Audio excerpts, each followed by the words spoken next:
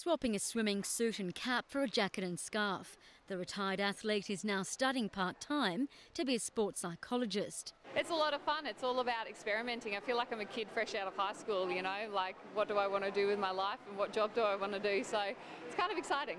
And she's on the hunt for a full-time job, but can't pinpoint what exactly she wants to do. Still finding my feet in the real world, so we're sort of wrapped up in cotton wool as athletes and a lot of things are done for you. So in terms of real world, it's a very different reality. So still finding my feet and still working things out, things that I'd like to do or, you know, things I haven't tried before. The four-time Olympian and gold medalist is in Tasmania, encouraging children to get a taste of swimming, in the hope they'll fall in love with the popular sport. Hopefully we get the next Leisel Jones. I mean, the fact that she's down and encouraging these swimmers to come into competitive swimming. Jones is going to the Commonwealth Games, but this time as a commentator and to spur on her friends. Career highlight would have to be winning Olympic gold for the individual. I'd done it before in relays, but obviously doing it individually is a pretty big step. It took about 8 years of hard work and crazy diets. Jones says for those searching for their new career like her, work hard and don't give up.